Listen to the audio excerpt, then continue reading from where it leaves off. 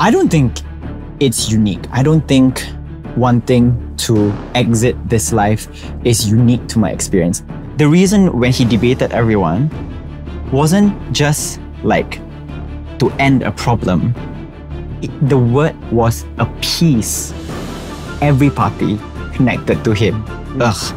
When friends try to talk you out of it, you have a better reason. And I feel like that is what depression is. Because people cannot put a finger to depression. How do you feel when you're depressed? You cannot explain it, right? I was at that point of time where I wanted to close down Just Saying because I was very tired of doing it. I think I was having this chat with you. I'm like, views are going down. I think we've reached our max potential. Yeah, like our send-off season already. And I'm gonna end it. This interview is not going, sorry, this conversation is not going the way I planned it to be. But it's so beautiful. Yeah, it is.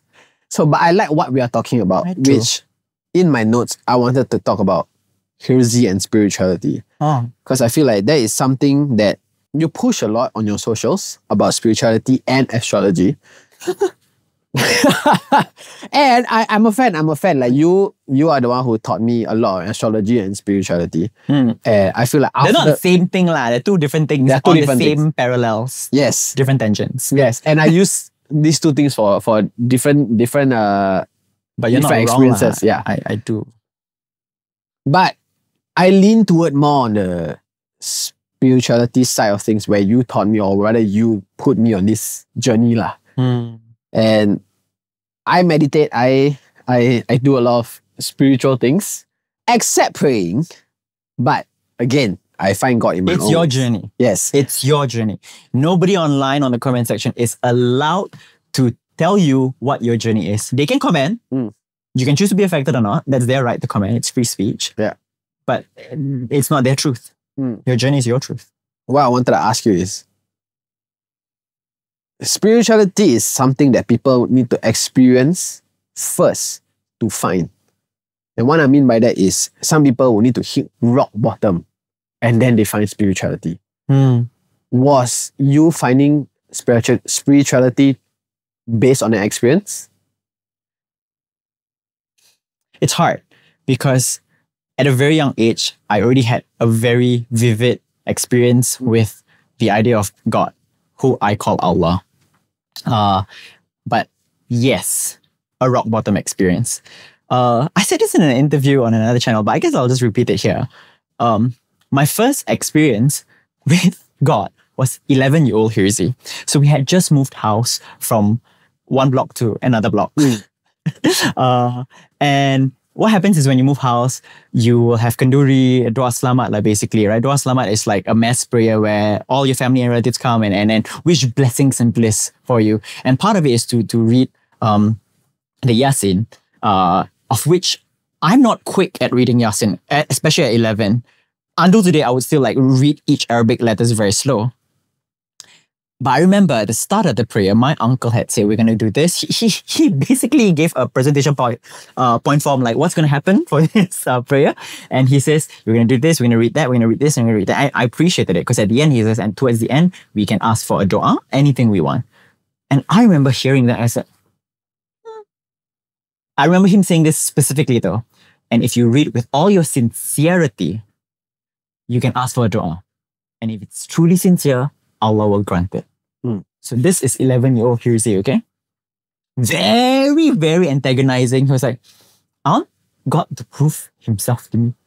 I will read very sincerely this prayer session, okay? I will very, very sincerely read it.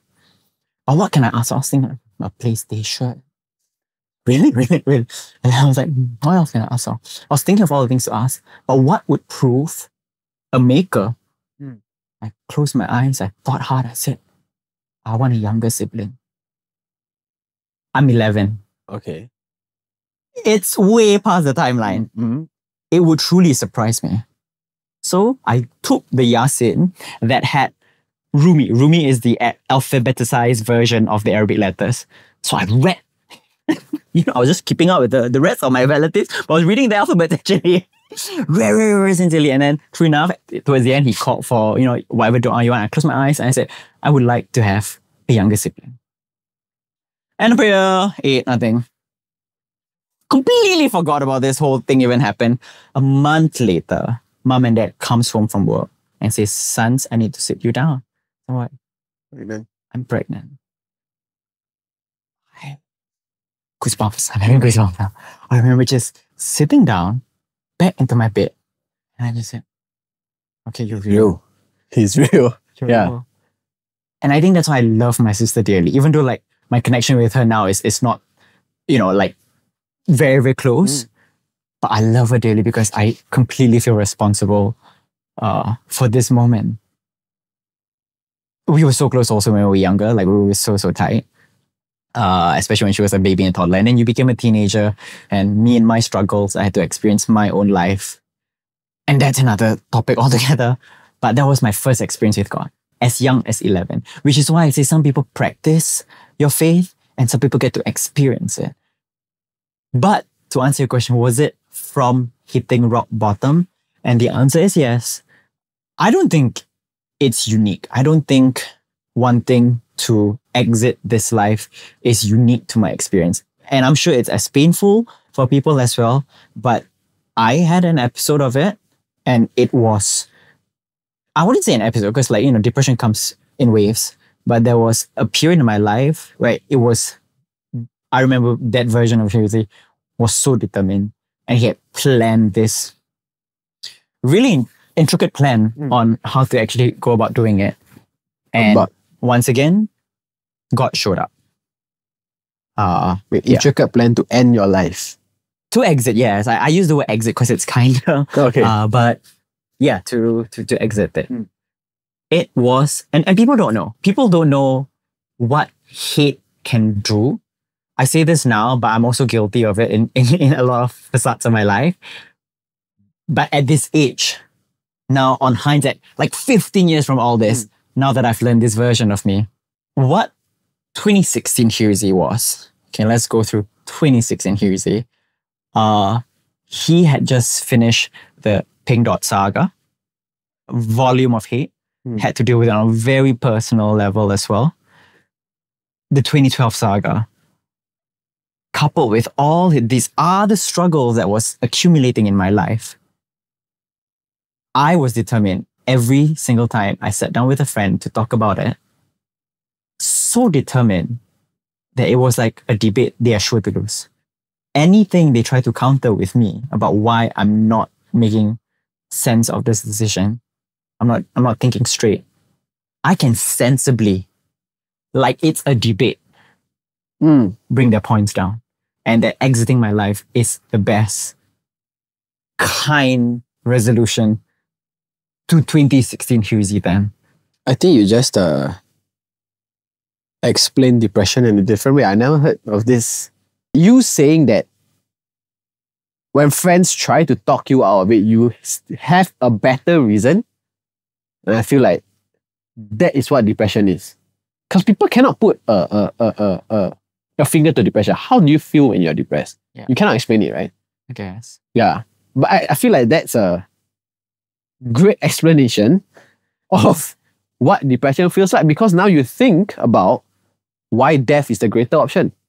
In no sense are we advocating this, but to empathize at 2016 Hirzi, the reason when he debated everyone wasn't just like to end a problem. The word was appease every party connected to him. Ugh. I'm not gonna cry. So that version of him, the metaphor I used was he was holding a ball of fire. Okay? Whoever holds this ball of fire will feel the pain. And this ball of fire is a piece of truth. And he holds it, he feels the pain. And maybe he didn't want to feel that pain anymore. So let's bury that fire. And that was his logic then. Every single friend that sat down with me, my 4 female confidants, Muna as well, couldn't just reason with Hirzi. And I'm a class A debater, okay? So I'm not just coming with you with emotional whims. I'm coming here with facts, which was scarier. That exiting life was not just an emotional thing, it was factual for him at that point of time. And so people couldn't talk me out of it. And what is this ball that you're holding made out of? Fire lah, I said it. No, as in, I'm sure it is made out with a lot of different facts. Yeah, it's loaded. It's heavy and it burns. It burns so hard. I did not want to hold it anymore. And I don't want anyone I love to hold it. It hurts. So burying it was the solution. 2016 Hirzi felt at that point of time. 2024 Hirzi will have a very beautiful understanding of it, but we'll footnote this later. Let's finish 2016 Hirzi. One of the hardest thing that I cannot fathom was when you exit life, the problem with this living is the physical body exists.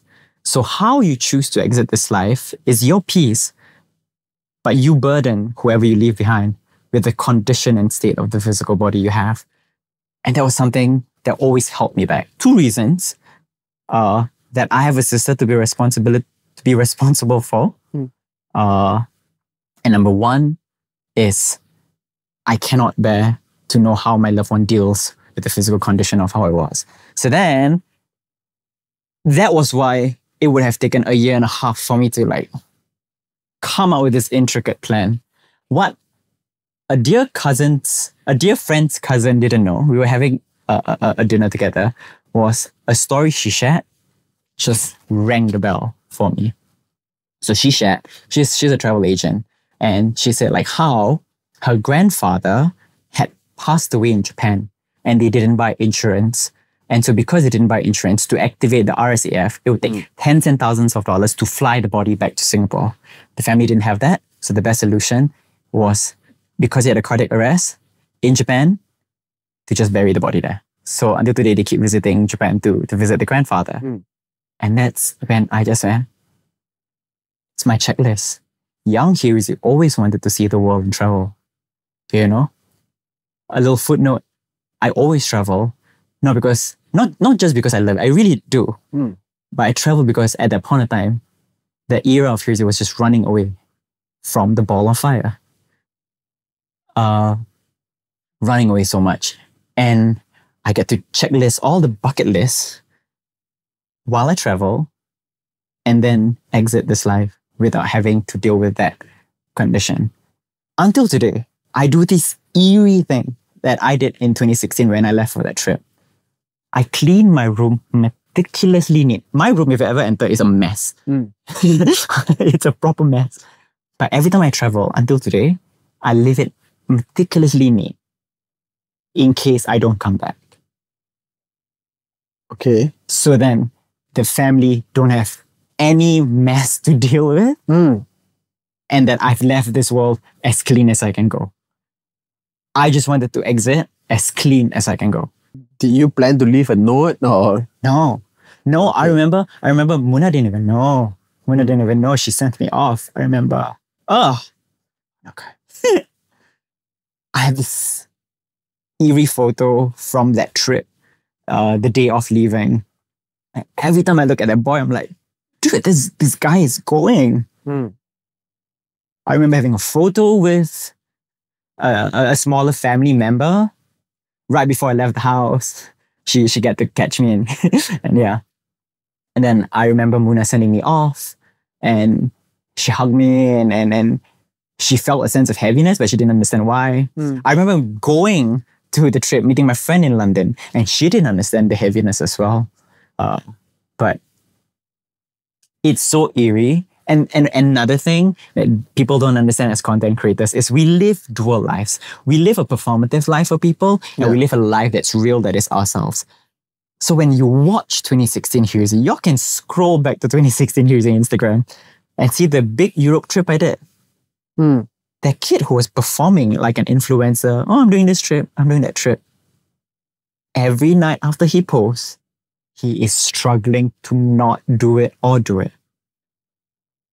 And looking back, I see myself like this mad clown who laughs and performs for people, but in his own shell of a mind, it's dark. And today, alhamdulillah, I've learned to transmute pain into comedy, not as a coping mechanism, but truly heal.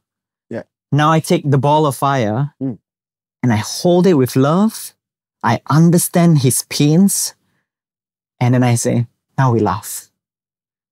And then I change it into comedy. So this ball of fire that you were carrying and you were running away from, did it develop from making content or being queer? Or is it because, I mean, we spoke a lot about being liberal. Yeah. Did that play a part as well? This ball of fire. Yeah. Because I feel like you keep saying the ball of fire, but I don't understand the depth of it. And maybe it's not for you to understand. Maybe it's not for the audience to understand. Just know that it was a deep struggle of pain. Because anything I say now, you gotta understand, it implicates a lot of people. I wouldn't want to assume that my siblings don't watch this or don't catch this, or my future grandnieces, grandnephews don't get to catch this. And I need to be responsible for that as well. So okay, I can respect that. I can only share as much. Even this feels heavy for them to even discover one day. And I've only started sharing a lot of it this year. But did this ball of fire turn into many artful things? Not so quickly. A friend was going through a lot, and he was going through, I mean, he wanted to choose death as the option, right? And I asked this question in the most genuine way I could. I said, now looking back, I know why it sounded very rude. I said, why didn't you? But I really wanted to know. What made him choose not to? Yes, but it came up wrong, and I understand why. Yeah. So, his English is not very good. So my friend was telling me like, oh, he was at the edge of the building, he was thinking about it, So I said, oh, so why didn't you? And I felt genuine. I thought it was a genuine question because in my heart, I don't know what stopped you. Like, were you scared? Were you thinking of someone? Or did someone stop you? Like, what was it that you didn't jump? So then, now I'm going to ask you this question. Yeah. Why didn't you? The second reason. I couldn't leave a deeper burden for someone else to deal with. I had a younger sibling that I had asked for this life to be responsible for. And I couldn't imagine if she had to navigate losing someone in her life like that. Yeah. And I'm not saying I'm successful at being the better version of me for this person, but I accept that I have my pains and struggles in this life that I have to experience and heal from. And so I've apologized and I've forgiven every version of Hirzi on behalf of other people, whether or not they know how deep his struggle is. And so that's why. Reason number two. Reason number one was I couldn't bear to see how my body is left for the rest to bury or not. And that was solved. But the second reason was very strong. You had asked for this person to be within your life. You would want to at least see the best highlights of her life. And so I went back home. But there was also him granting me an experience. And it really was, if that story of the grandfather dying in Japan was a bell, this one was like a full-blown siren at my face. I've shared this story on another interview, which I don't know when it's going to come out, but because you're asking, I'll share it again. So the first trip out of London, this was how intricate my plan was. I bought a return ticket from London back to Singapore as well, in case I didn't go through with it. I didn't want to be stranded. That's the worst thing you can do is spend all your savings and then be stranded in Europe. Damn stress. After that, I think you would choose to exit this life. broke in the cold winter. And in that trip, there was 3 points. Coming to London to meet my friend, Kayla. Very, very close friend. One of the 4 women in my life that are very important. She was going to meet me there. In the middle of the trip, we were going to go to Copenhagen for Christmas because that's where her boyfriend was at that point in time. And she was going to meet me there. And then when I leave from London. I'll meet her again. Why this 3 points was important? Because I had thought if I didn't make it to any of these points, she would be the person to find out. Okay. And she would have to disseminate the news. The first trip out of London was Norway. And one of the bucket lists that I had written, used all my savings, by the way, on that trip, was to see the Northern Lights. Now, the stupid Singaporean boy don't know that you don't just go out and see the Northern Lights. You have to go to a very high point of the altitude on this globe. And it wasn't just like, you can't just be in, what is the capital of Norway? Norway. What is the capital of Norway? Denmark. No lah. Shit. I'm so disappointed. Anyways, you don't just go to the main capital, you go to Tromsø. Tromsø is like all the way north near the Finnish border. Okay? So I did that. I bought a trip to Tromsø. Booked for 3 days, because the third day I had already booked the trip to Sweden. Went on this flight. On the first day, he said, would you like to book a trip for the Northern Lights expedition? I was like, what? What do you want? I asked her, why do you need to book a trip for the Northern Lights expedition? And she said, oh, because you don't just see it outside, you have to go up into the woods and then if the conditions are right, you see it. I was like, oh, okay. So I just booked the trip on the last day. Because I'm poetic. I thought like, oh, that's the last thing I want to see in Norway. First night at the lobby, everyone was like, oh man, we didn't get to see it tonight. Everyone was talking about it. It was a small hotel. So like people were just murmuring, huddling up. You know, it's a small town. And I was like, what? You can book an expedition and don't see it? Which is why the clause was, if you don't get to see it on first trip, the next 2 trips are free. Oh, okay. Not just a refund, it's free. Oh, okay. You get to claim it until you see it for 2 more trips. That's very worth it. At the point of time, I'm like, oh yeah, okay, this makes sense now. Yeah. So then, second day, same thing. Everyone in the lobby, after I came back from my Airbnb experience, they were like, oh man, we don't get to see it today. We didn't get to see it today. Don't go December. December is cloudy and rainy. So the conditions need to be, the particles are very strong at that point of time. I forgot what it's called, but basically some particles in the air. There must not be precipitation. If there's clouds, you don't see it. And the sky must be clear and very, very cold at night. December, not the right time. Rains a lot. So on the first, there's a website that you can check in Tromsø where they show you the weather conditions and whether you can see the Northern Lights at night. So the first 2 nights, I swear to you, this is how poetic Allah is with me. So the website said, low chance. On both nights, low chance, low chance. So then I said, you know what? Tomorrow is my trip for the expedition. I'm just going to check it out. So I searched. And then on that night where I was supposed to go, it said, no. Allah's more poetic than that. Allah said, try today. Okay. I remember reading it there. I rolled my eyes. I said, this is either a beautiful experience or a sick joke. This is a boy who's spending his savings on a bucket list to exit. If this is a sick joke, how cruel. So I took off for the night to the bus station. Then I met these 2 Spanish ladies and 1 Colombian boy. They were speaking Spanish to themselves. And then like, I think after a while they saw I was alone. So they just started talking to me and they asked me, oh, this is our 3rd night. If we don't see it, then we don't see it. We go home tomorrow. The boy said, I still follow the boy on Instagram. The boy said, oh, this is my 2nd night. If I don't see it, I go home tomorrow too. So I don't get to claim the 3rd one. And so they turned to me and they asked, oh, how many nights is it for you? Yeah. And I said, it's my 1st night. Oh, now don't worry. I had the weeks clearing up, the clouds clearing up. So if, actually they had a Spanish accent. I don't know why they're American in my voice now. And so you get to see it. I'm sure you get to see it. And they asked, where do you go home? I said, tomorrow. And they're like, oh, okay. I remember one of the girls said, don't worry. I think you're a lucky charm. I was like, another sick joke to tell a boy who's about to exit. Bought the bus, and I remember closing my eyes and I kept this to myself. I didn't even share. I believe in the power of jinx. I believe if you want to do something, don't announce it online because people can ill intend you and then it doesn't come true. So I kept it to myself.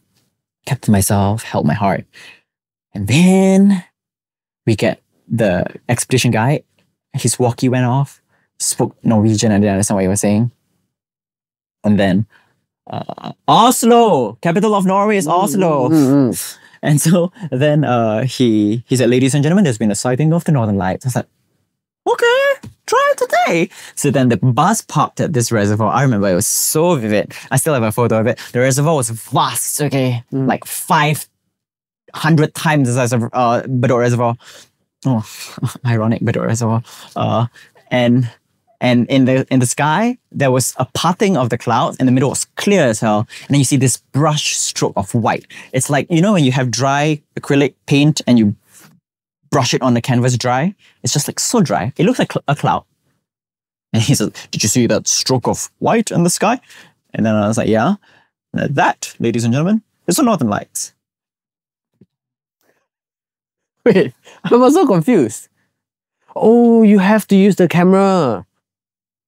I read about that. So you see white, but it only appears pink or green on camera. This boy, Singaporean bars that see me scam this. But it's true. When I take it on DSLR, you will immediately see it reflects green and pink. If it's very strong pink, if not just light and faint green. I'm like, okay, so if you all can line up, and so I'm lining up everywhere this guy went. Everywhere he went, I was literally the first person behind because I trolled him everywhere he went. Just in case the lights moved. So then, true enough, when he flipped it, I saw it was like a highlighter. You know, you take a highlighter and then you just stroke on a picture. It looked like that. I was like, huh, this one you cannot lie lah. You know, it's on the DSLR. So I sat down and I just said, okay, bucket list. I saw the Northern Lights. Okay.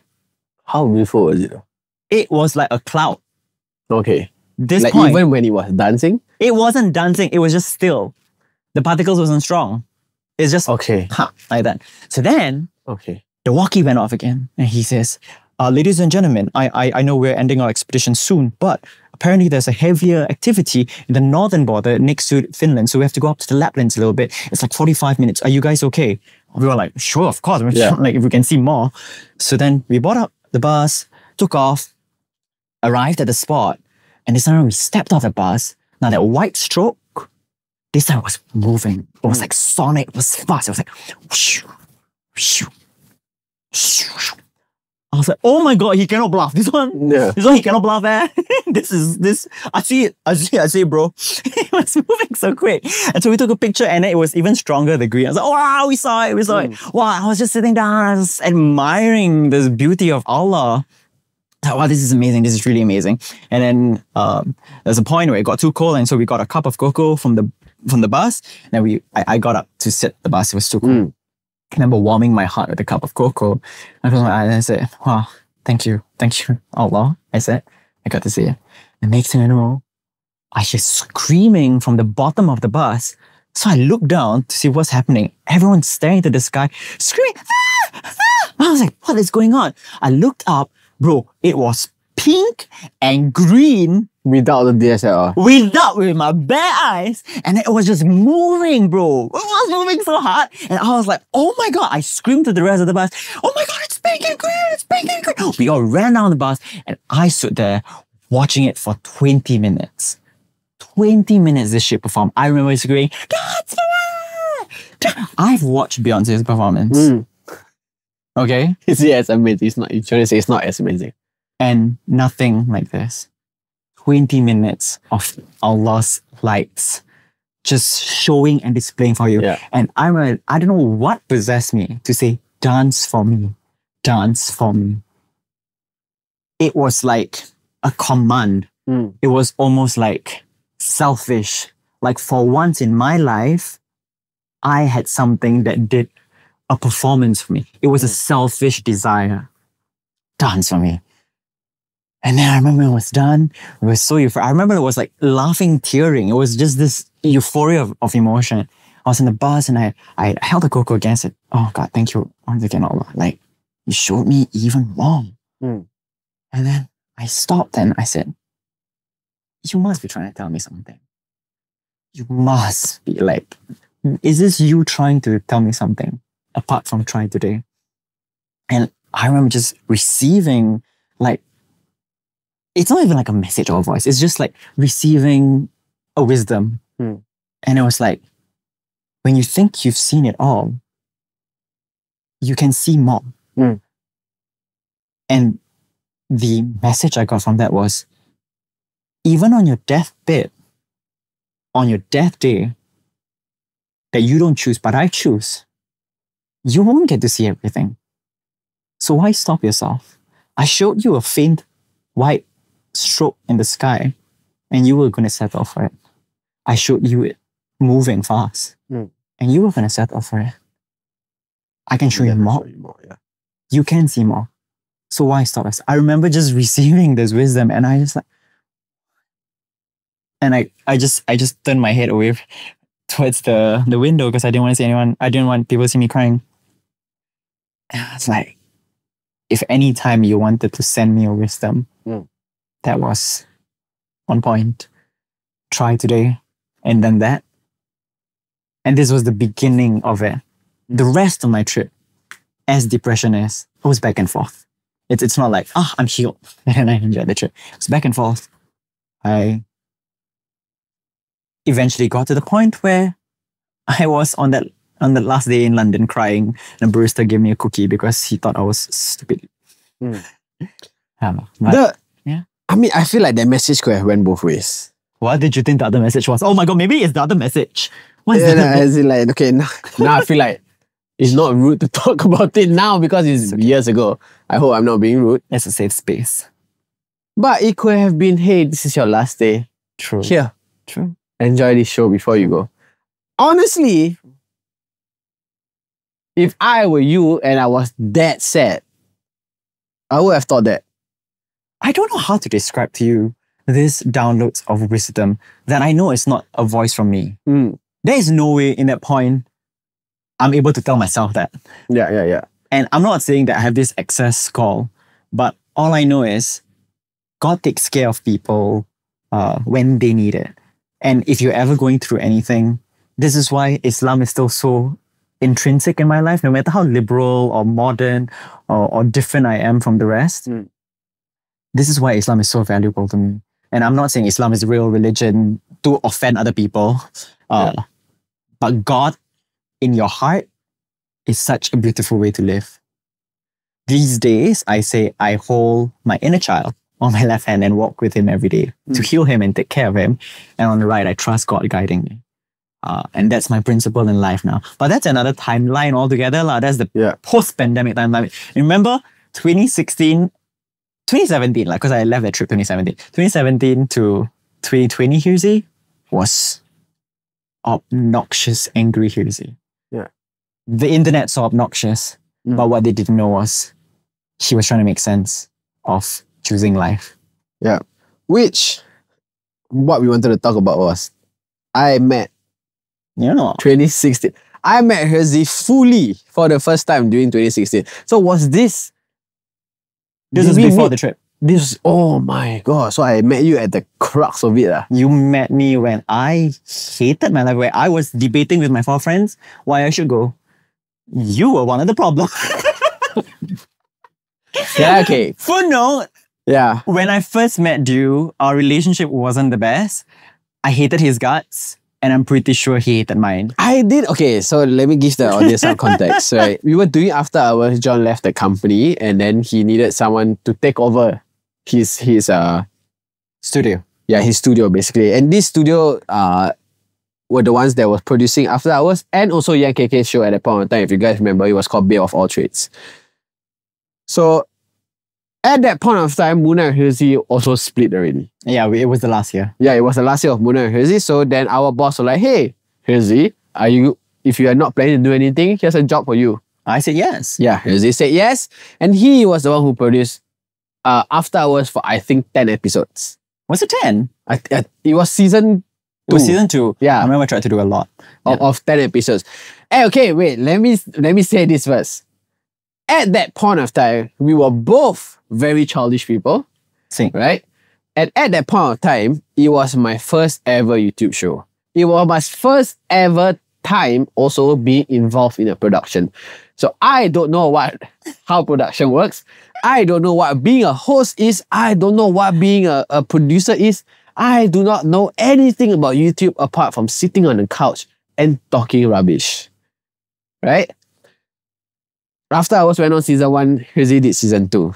So when Hirzi did season 2, of course, there were a lot of difference between season 1 and 2. And now that I'm older, I realize... You're producing your own show. Yes, and now that I'm older, I'm producing my own show. And that I am more aware of what producing actually means. It's like you're producing something, or rather the producer will want to give birth to their work. Same. And that was Hirzi's work. That is why we hired Hirzi. But I didn't understand that. In my head, you were just supposed to take over John's job. Don't change it. Just take over it, manage the crew, manage the 3 cameramen, manage the sound, design the set, whatever. Don't change how the show looks. Same. But the show changed, right? It became more dramatic. It became Hirzi. Yeah, with the curtains, I think we took everything down, but we invited guests, we had Banking, we had Dikosh, they came out of curtains. Nice. We even had Ridwan Azman, in which I had a beef with him at that point of time. And we squashed the beef on the show. How successful is Hirzi in healing people, guys? Guys, it was, now in retrospect, in hindsight, it was a great show. It was a good show. Thank you. It was very well thought about, but I didn't understand it. So all I did was, when the episode came out and everything, I just texted him, hey, can you change this? Hey, can you change that? Hey, can you change this? And I thought I was just being a very good colleague, giving my opinion on how the show looks like. But what I didn't realize was that I was offending his work. Can we squash this beef also? I feel like, oh, is there anything else you want to add? No. Okay. I feel like the last 5 minutes of your spiel was just you blaming yourself. And I'd like to take accountability for the other half as well. You got to remember now, knowing context, what Hirzi was going through. Yeah. And that was one of the things he was trying to make sense of his life. I wasn't even earning much with that role. All I know was it was occupying my time from thinking thoughts. And those times that I could think thoughts, I hope it was joyful. And it's in no way your fault that you need to take on the load, because it wasn't just your voice. It was echoed by the rest of the cast as well. And I just was at that tipping point of not having it. You could have given me very sensible insight, even though now you think, oh, that was a good show, that was a good concept. But it was my fault. Not my fault. It was that Hirzi's timeline to have received that rage the way he did. Long story short, I raged out on the cast, and then I left the job also, like about a few weeks after that. It wasn't cohesive for my state of mind at the point of time, but it was in no way a judge of your character. And what I like about spirituality now is that it taught me this concept of seasons.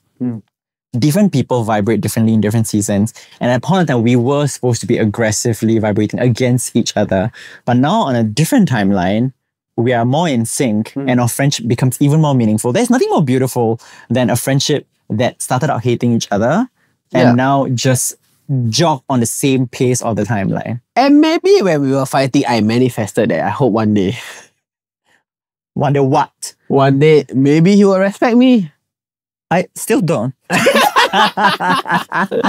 No, I realized that because I think about last year or 2 years ago, I read this quote where everything you're living now is manifested by you. Many years ago. And when I'm living my life now, I realize like, yes, you know, I really did manifested all of this. So to everyone out there who are like, especially famous people who are beefing with other people, just ask yourself, what if in 5 years we squash this and become the best of friends? But at the same time, acknowledge that the beef needs to happen. Everything in life needed to happen at the timeline it did. If we didn't have that moment, I don't think our friendship is vibrating on this level still. It's more meaningful that it did. Do you know? And this is almost a decade ago. Oh my God, this is 9 years ago. That's mad. Which means it's almost been a decade since I'm on YouTube. 8 years lah, but your math sucks lah. No, 2024. This is 2015, right? No, 2016, sorry, I counted, yeah. 8 years. So it's 2 more years and then it will be a decade of me on YouTube. Wow, that's very fast. That's why Muna Hirzi left so quick. It was with 10 years. Everyone's like, why so quick? It's no, it's been 10 years. Move to make success quicker. And okay, what do you think our relationship is like now? I have zero respect for you. If anything now, I can't stand you. I like that you've lost me.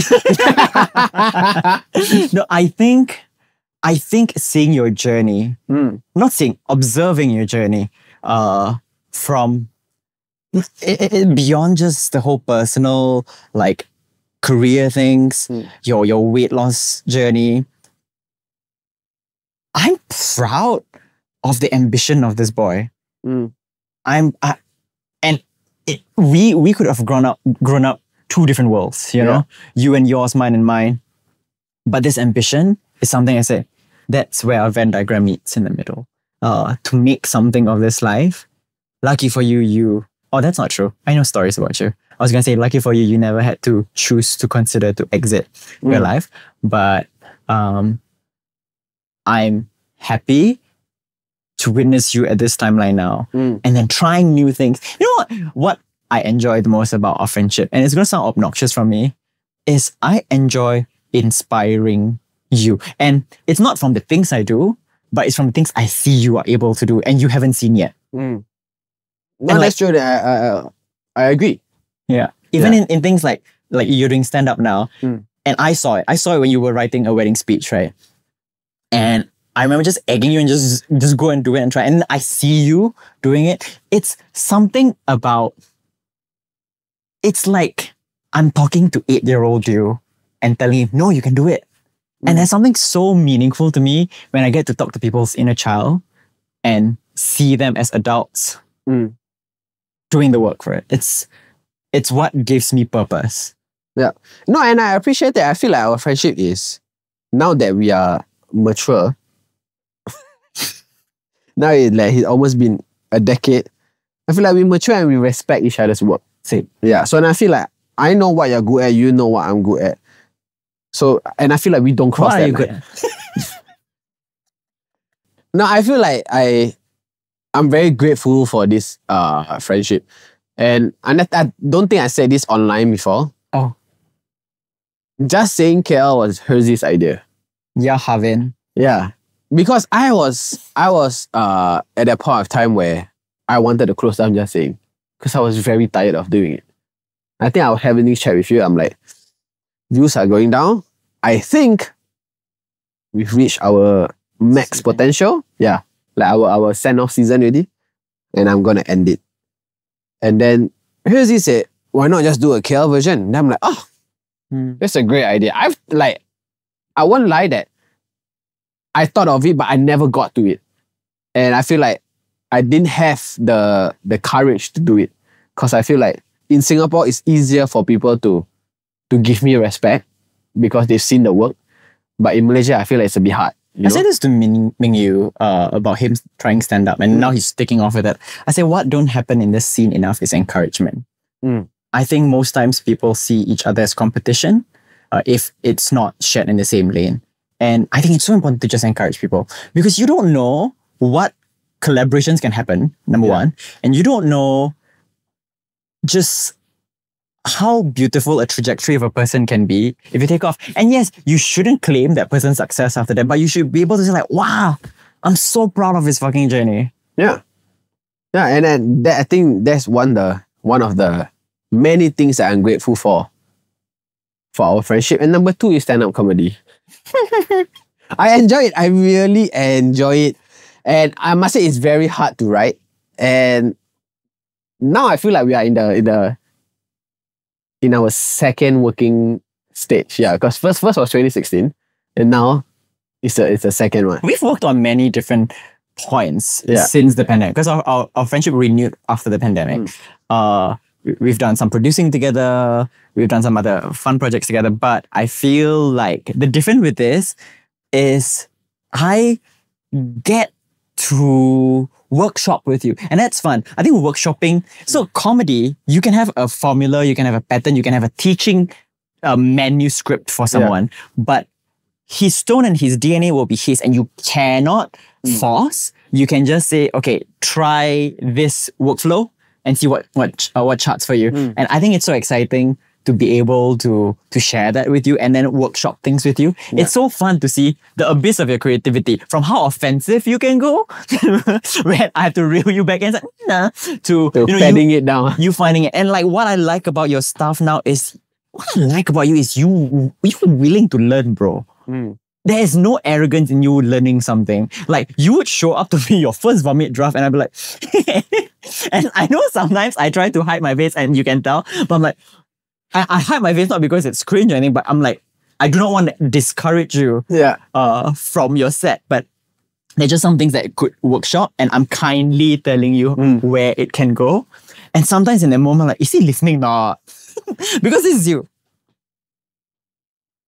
I'm like, is he listening? Not. And then next time you come back and you nail it, I'm like, you've got it, you've got a set, you've got a set. No, the reason, okay.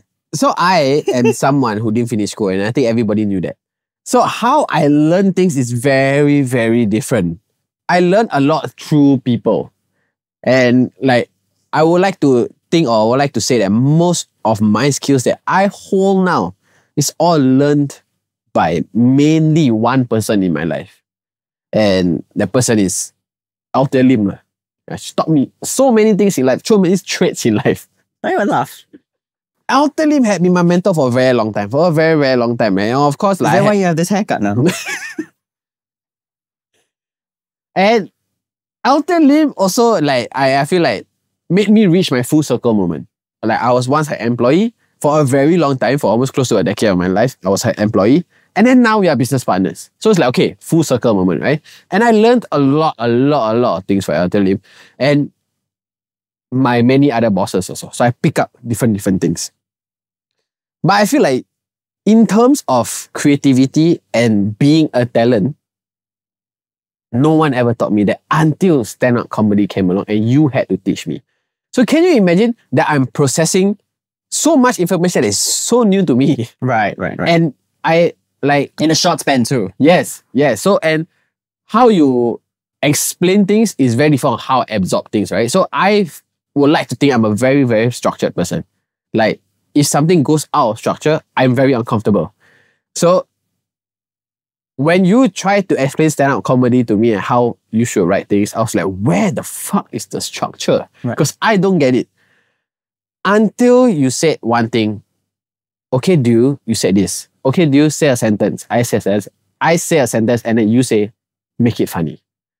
So, okay. Fun exercise, right? Yeah. So I'm like, okay, that is the structure. Shall we tell them what is this exercise? Oh. So basically, you have a line. Yeah. So I'll say any line, and then you gotta make it funny. Okay. Please remember, this is the internet, so reel yourself back in from the offenses. He's wearing a black outfit. Make it funny. Are you playing it now? Yes. Who died? Yes. Very good. Yeah, so that was the exercise, and we were playing it. He taught me this exercise on the way to an event. Yeah. And then that's how I understood. I'm like, oh, fuck. I now finally understand what the fuck you were saying for the past week. Some people take slower. I want to ask you. Yeah. Now that you've tried it, now that you've dabbled it, and I'm sure you can see like, oh, there's more that I can experience with this part of my career. Where do you see yourself going with this newfound interest in your basket? Okay, so there are two sides of me, right? I feel like one side of me is... was fat. Yes. One side of me wants to make a lot of money. The other side of me wants to explore what kind of talent I have.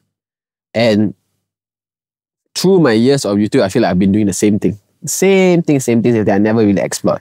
So now that I found out that I can be funny with structure and that I can do stand-up, it interests me.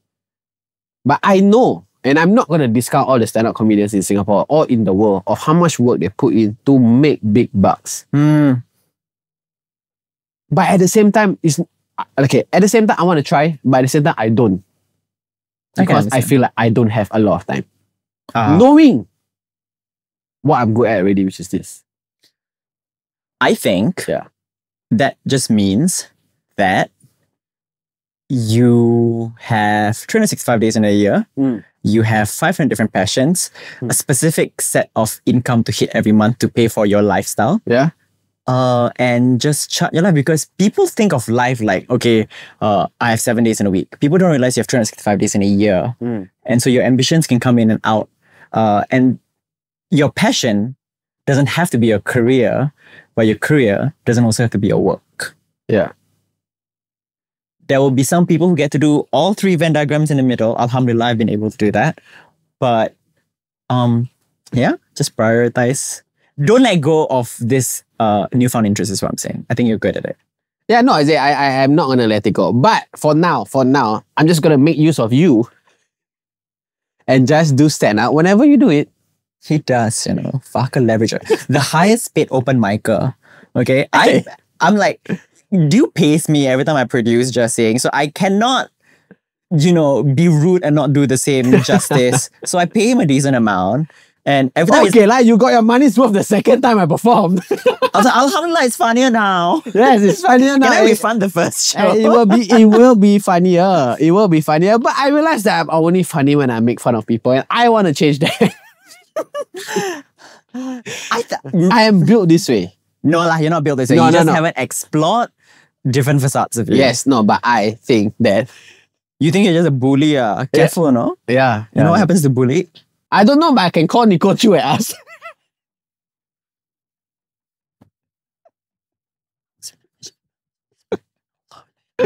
See, make it funny. Make it funny. I'll give it to you. No, I can laugh at things because I've healed it for myself. Yeah. I can laugh at being laughed at is what I'm saying. But okay, I think we can end it here. Even though we didn't cover a lot of things that I wrote about, but I guess that's why I would like to do this extension of the show, because I feel like whenever me, Muna, and Jack and Jackie are on the couch, it's both work and a conversation, and we are on a topic, right? Yeah. And I feel like I'm missing the portion where I have real conversations like this. I see. Yeah.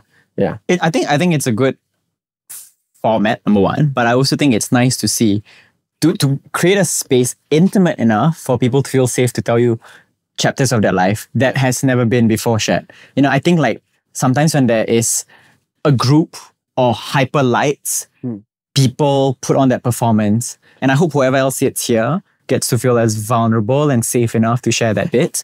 And I'm so glad that you're starting this thing. I remember the last few weeks just pushing this with like, you should do this shit already. Yeah, and this has been, okay, no, I'm not saying that this has been my dream, but one of the person that inspired this was also Sandra.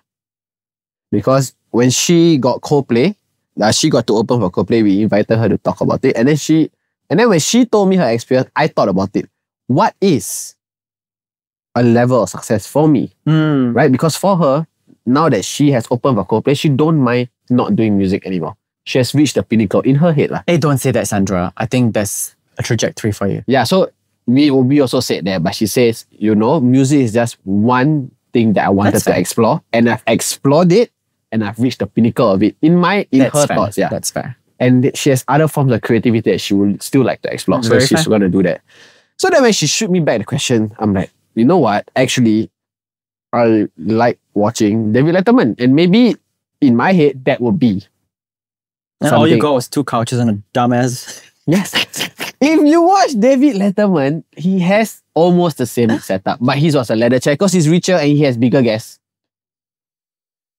Yeah, so I think what it might feel like an abrupt ending for the people watching, but I was telling you this about my stand-up comedy, is that whatever you're experiencing now is going to be ingredients and materials for you 5 years later to heal from and make material. So whatever we talked about today were things that we've healed from and can look back and hash out again. And whatever we're currently going through 5 years now is another decade that we'll sit again. I think the reason why I only started sharing it this year is because I healed. And if there's any lesson to take away from is that, number 2, redemption can happen. And number 1, when you try today, healing is possible. And then you get to figure out how does my version of Hirzi transmuting pain to comedy look like? And then you'll figure it out for you. Not because not everyone's as funny as me. And on that note, thank you for coming on this episode of Just Saying He Hasn't Named It Yet. So we've come to the end of this episode. Thank you so much, Hirzi, for coming and sharing the most beautiful yet some of the most painful seasons of your life. I really appreciate you coming here and sharing this story. This is an extension of Just Saying. I haven't decided on what to name it yet, but for now, I guess we can call it Just Saying Solo. If you guys have anything you'd like us to talk about, or if you have any guests you would like me to invite, let me know in the comment section below. If not, I'll see you guys in the next episode. Dip, dip, dip, that's surrounding. Sambal maci kau kering. Lontong lemang lepan ban. Ketupat aci caran